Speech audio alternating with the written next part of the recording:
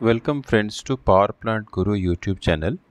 Friends, I am a mechanical engineer with around 20 years of experience in the field of power plant, and I used to create small fundamental knowledge series videos for power plant engineers. We also run doubt clearing sessions on weekends. So if you want to reach us, you can reach us through comment section and join our weekend classes.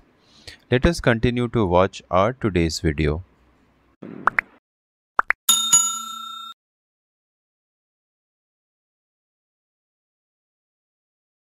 Hello friends, welcome to Power Plant Guru YouTube channel.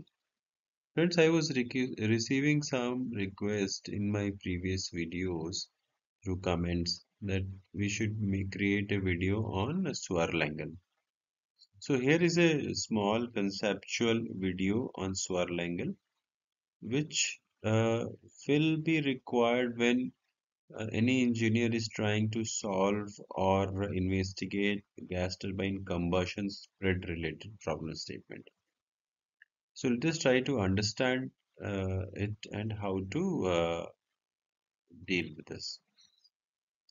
So first, the concept of swirl, I think everybody knows, but for the sake of completing the concept, I am explaining this. So if you see the left side of picture here, where a swirling type of motion is created, that is where your compressor, how it behaves. In this type of motion only the compression happens, and your pressure, maybe if we imagine it is the inlet and it is the outlet, then this kind of this thing will happen. Or here there will be certain P1, and here it will be P2, and P2 which will be higher than P1. So this type of motion will be there in the air, and after that there will be combustion happening here. Let's say the combustion is happening, and then it again passes through the turbine, where it will be passing through like this. Maybe your static blades, and then your rotary blades and all like that. So the movement will be like this. It will pass like this, but again the swirling phenomena will be there.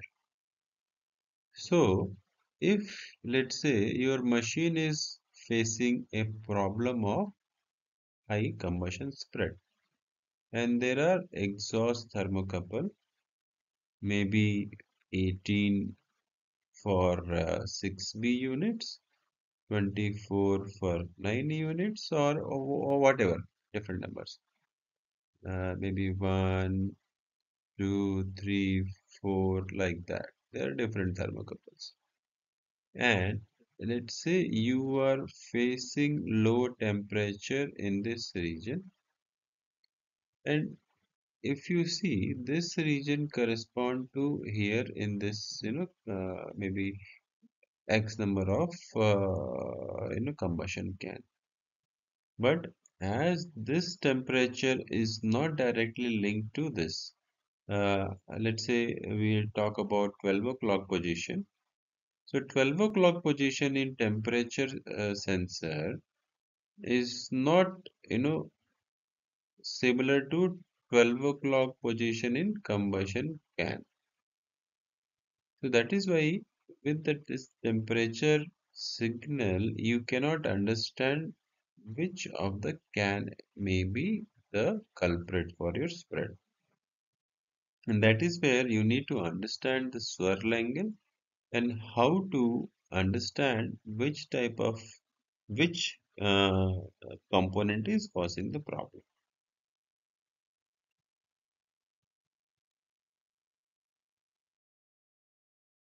So here is a image which is from a G machine, where you there is a small software which G provide.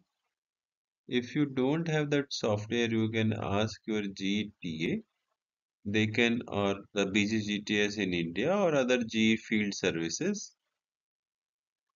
they can provide this software, and this is, I understand, as per my understanding, this is free of cost, a small plug and play type of software. So if you have this software, what it will do?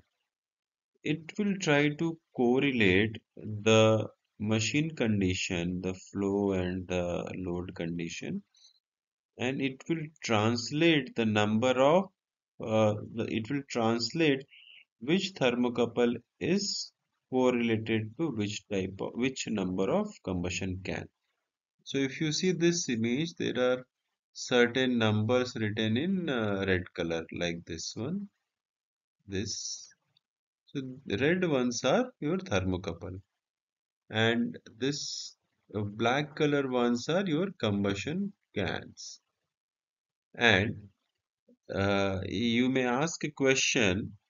The combustion can numbers may be different for one set of machine, and it may be different for another set of machine. So that is where you have on the right side your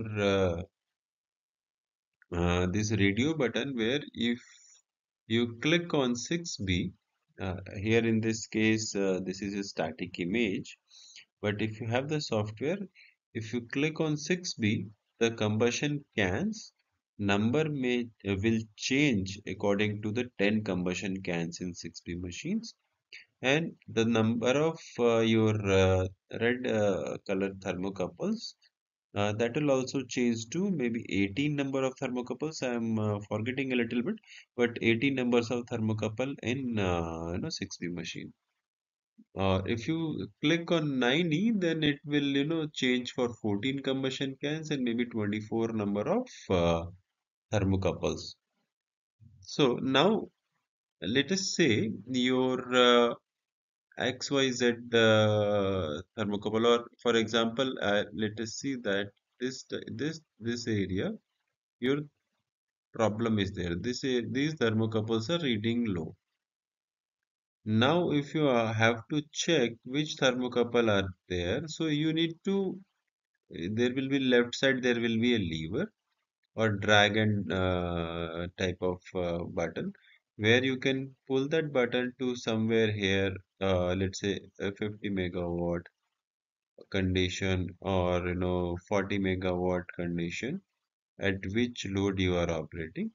You just pull this button or lever to this position wherever you are operating the machine.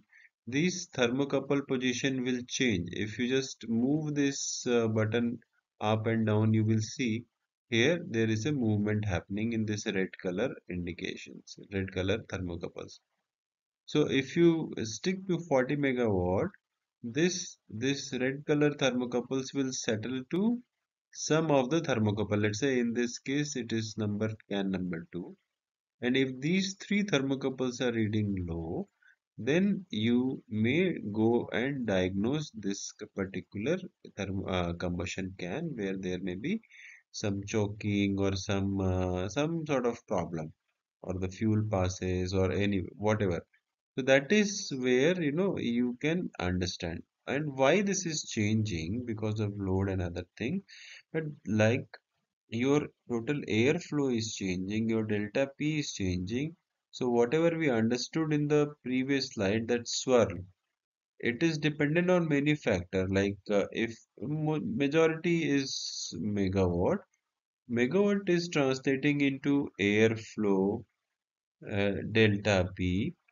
So this software is created in such a way that if you change the megawatt, it will calculate in the background that how much airflow will be there at that particular megawatt, and accordingly how the swirling effect is going on, and which temperature thermocouple may be related to which number of combustion can. This is how you can identify at this particular point how you can relate with temperature element and the combustion can. And you can check the other way to identify or cross check is You can check the liquid fuel pressures in that particular combustion can. If it is low or high, and then it will give you a sense of cross-checking or confirming the correlation between thermocouple and the combustion can. So this is what I wanted to cover on swirl angle and how to use that software to understand what impact it can bring to your analysis. Thank you for watching this video. If you have any question, you can ask in comment section. Thank you for giving your time. Thank you very much.